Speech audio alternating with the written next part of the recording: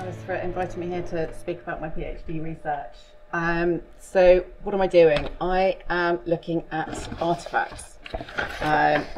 It focuses on small metal artefacts and whether changes in the material expression of identity can tell us about social dynamics in the 5th to 9th century in Eastern England. By looking at the artefacts and the landscape associations, I am examining how they can tell us about the people who made them, used them and lost them. Do wider geographic patterns show influences shifting from east to west, or is societal change a localized process?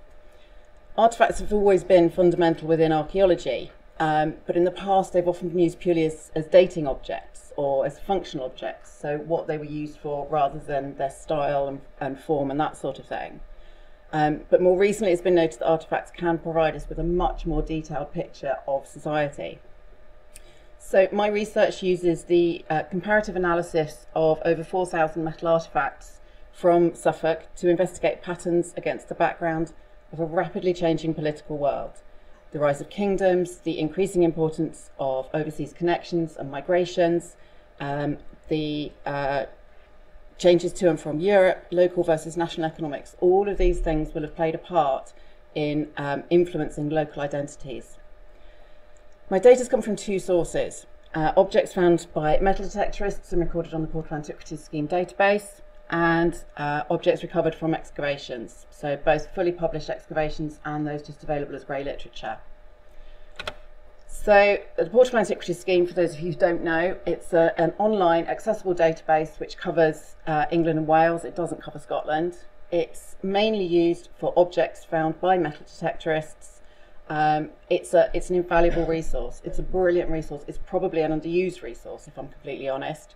But as things stand, that screenshot is from the last few days. We've got over 1.3 million objects from across England and Wales. 70,000 of these are from Suffolk, not all of them from the early medieval period. Again, for those of you who don't know, Suffolk is in the east of England, forms part of the area known as East Anglia. It's bordered by Essex to the south, the big red dot is London. You've got Cambridgeshire to the west, to the east, Norfolk to the north, and there's an eastern coastline on the North Sea. So if we move on to the geology of the county, the main geological features were formed during the Anglian glaciation around 500,000 BC. The retreat of the ice resulted in the formation of the major river valleys of Suffolk. So you've got the Waveney on the northern edge coming through here, the Deben and the Gipping are here, and then the Stour along the southern border with Essex. So the county is relatively flat. It's low-lying. The highest point is only 136 metres above sea level in the west of the county, and land use is predominantly agricultural. So it makes it massively popular with metal detectorists. It's a really good place to be searching for things with metal detectors. So from the early medieval period, I said there were 70,000 objects in Suffolk. 3,300 of those are from the early medieval period. I'm not using all of those. I've evaluated a total of 1,828 objects which are specifically identifiable and which have the right amount of data that I can use for the project. They're shown here as individual points. There are several clusters which are more clearly visible through heat mapping. So what we've got is the majority of finds associated with rivers and riverine deposits. So that's to be expected because those are the areas that would be more attractive as settlements, and it's also supported by the associations with the heat areas with settlement points here and which call them cemetery sites. Sorry. So cemetery sites, it's all associated with the Portal Antiquities finds. However, as Portal Antiquities finds are individual objects, in most cases they probably represent unplanned losses. So what they could represent is routeways or pathways between settlements where things are being lost. So people are travelling between these areas and losing things as they go along river valleys, possibly. So although there are finds from the entire county, there are particularly large densities around Eye in the north, which is the orange star, and Freckenham, which is the green star in the west, and the cemetery site of Coddenham, which is the blue point right in the middle of the map there. These hotspots indicate large numbers of finds in a relatively small area. It's most likely due to a small number of metal detectorists finding numerous objects in a single place. In many cases, possibly even just one field. So many detectorists stick to a known area, which they repeatedly survey, particularly if they've been successful in the past. And so this could be why we're seeing some of these densities. For example, the PAS database shows there's just 2 people who have recorded 116 objects between them in Coddenham. So you can see that there are people who are using very, very small areas, and most detectorists stick to a single parish. So this is something that needs to be taken into account in the initial analysis that's currently being undertaken on the data that I've collected. What I want to talk about now is a specific artefact type, wrist clasps, and some of my preliminary results to do with the wrist clasp data. So they are pairs of dress accessories used to fasten sleeves together. It's effectively a hook and eye, and so one part would be on one side of the sleeve, the other part on the other, you hook it together. So whilst the basic concept remains the same, they do come in a variety of shapes and decoration. They are a particularly Anglian artefact type with limited numbers elsewhere, and are also relatively short-lived. They appear in the late 5th century and go through to about 700 AD. In Britain, they are exclusively found in female graves and are usually associated with annular and cruciform brooch types, which again are a particularly Anglian type of brooch suite. Where they're found on the continent, which is Norway, eastern Sweden and Denmark, they are actually also found in male graves. And they're also found in different places. They're found by the ankles as well as the wrists, and they're also found in female graves on the chest sometimes. So they seem to have a wider range of uses on the continent than they do in Britain. So that's something that's quite interesting and needs a bit of further looking at with the data that I'm looking at. So when they're recorded on the database, they are normally found singly. They're often found in pairs in graves because obviously you've put a body in a specific place, it doesn't move around. With the PAS, you've got accidental losses, so you usually only find 1 or 2. Which is what these examples are here. When they're on the database, they're recorded using Hines 1993 typology, which assigns the objects to various groupings based on features including decorative elements, attachment methods, and production techniques. And these can then be assigned to date ranges. So for this project, I've examined the records of all 113 wrist clasps found in Suffolk and recorded on the Portable Antiquities database. As with the map showing all the PAS artefacts, you can see they're primarily found on the line of rivers or in riverine deposits, again, as we would expect to do. Again, if we look at it as a heat map, you've got pretty much the same spread of results, that they're all associated with the settlements and the main settlement and cemetery areas of the county. If we move on to this particular table, this shows the number of each type based on the earliest date that they're associated with.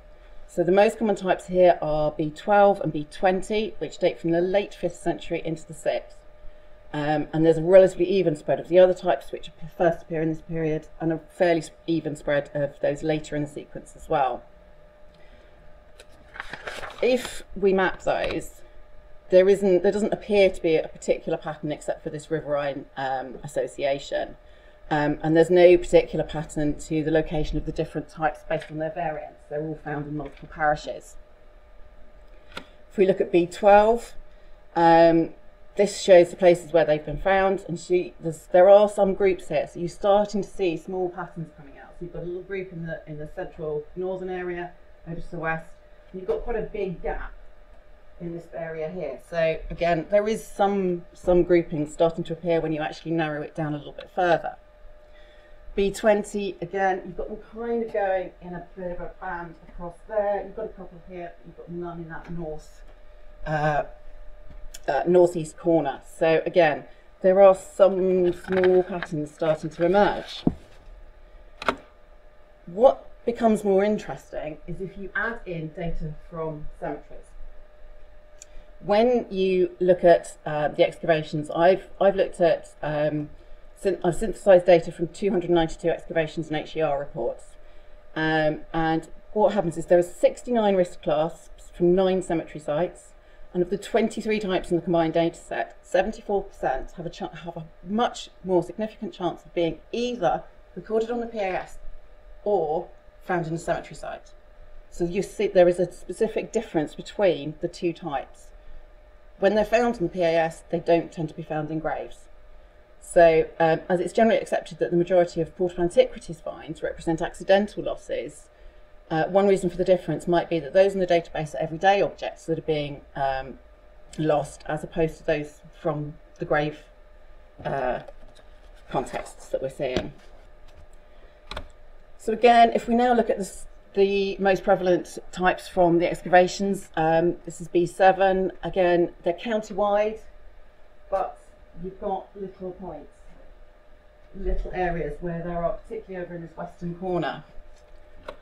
Again, B13, there's 8 examples of B13, but they're only found on 3 sites, all in the northern part, the northern half of the county. So this is the sort of thing that I'm looking at, just trying to find patterns and looking at all sorts of different things. So this is both data sets, so PAS and excavated data.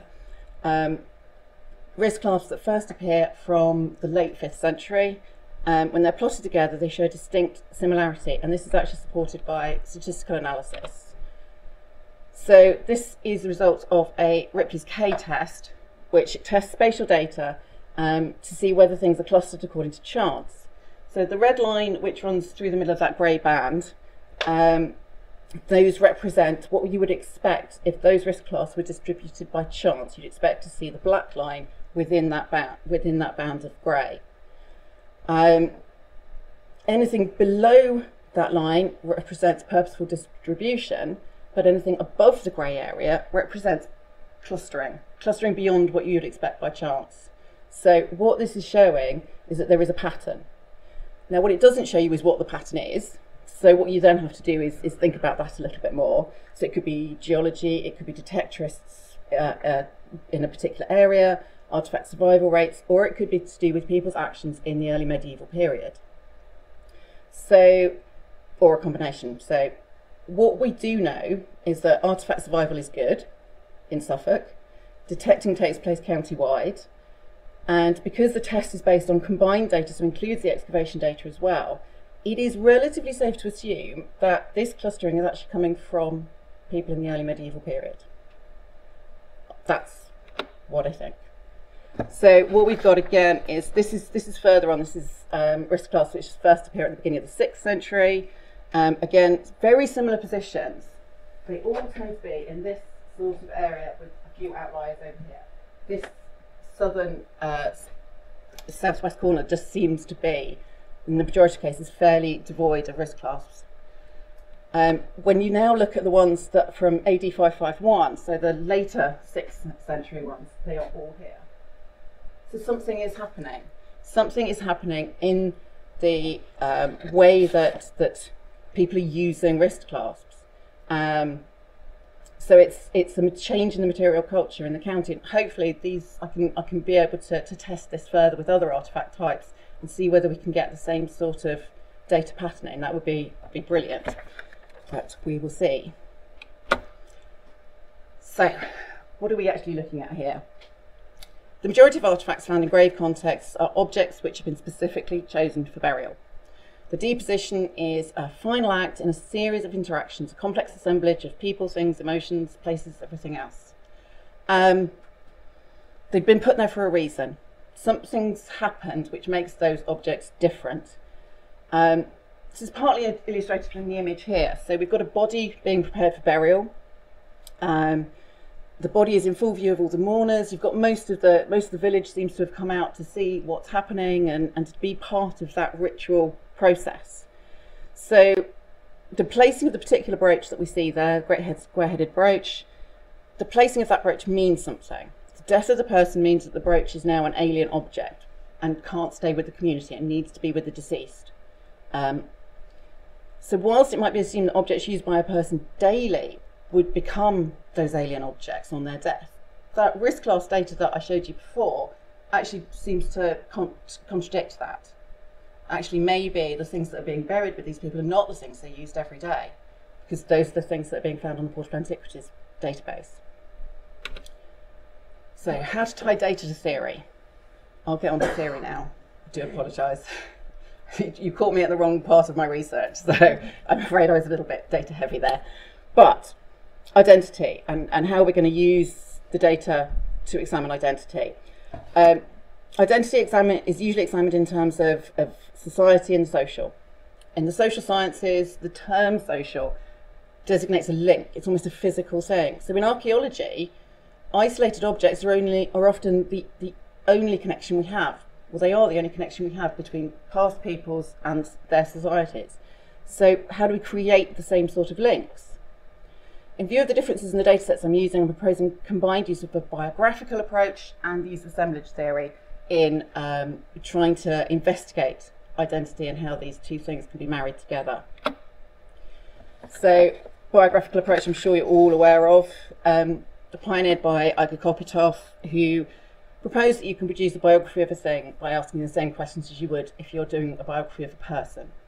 So, fairly straightforward. The biggest project that I'm aware of anyway is Jodie Joy's 2009 work on Iron Age mirrors, which illustrates how you can produce a detailed history of an object and its relationship. And this reconstruction of this particular life of a mirror details the stages that the object went through and how the relationships aren't just linear. They can be cross-merged and come in from all sorts of different directions. And so it's although a biography begins with an historical reconstruction, it expands to include all of the object's relationships. So, for example, what I propose doing is putting together biographies of specific artefact types and seeing how we can put those, whether things fit or whether they don't fit. So this is a late 5th to mid 6th century wrist clasp found in the parish of Hinderclay on the Norfolk Suffolk border. Based on the shape, decoration and attachment points, it's been classified as type B12, again using Heinz's typology. Now, his work shown that this type has a really narrow distribution within Suffolk and Norfolk, again suggesting an East Anglian manufacturer. The remainder of the examples that aren't found in Norfolk and Suffolk are found along the eastern seaboard, along trading routes, and so there is a connection definitely, and also a correlation with Ipswich ware pottery. So we can use this to infer things about the people who wore it and extrapolate how people who saw them would have viewed them. The style would potentially mark that person out as a local to the area or someone with ties to the area through marriage or some sort of personal relationship. It would also be possible to infer things about the identity of the person who made it. So people with the ability to work metal would have a specific status within their community because of that ability. So a biographical approach can be used at an individual level, and particularly with objects recorded on the database because of their lack of specific contextual and stratigraphical information. But because of the quantity of objects I'm looking at, I need something else as well. So what I'm also going to be using is assemblage theory. So it's based on the work of Gilles Deleuze in the Southern Plateau, where he proposed a theory designed to examine groups constructed of things from the size of atoms all the way up to ecosystems and the universe. Deleuze never really produced a fully fledged theory, but his work was developed by Manuel de Landa, and this highlights the importance of relationships between objects and their context. And in fact, the object itself can form the context that it's working from, so it becomes the focus of a group of things, which can include people, emotions, places and objects, and therefore works on a variety of levels. So I'm hoping that that will be able to bring together some of this disparate data that I've got. And thank you very much.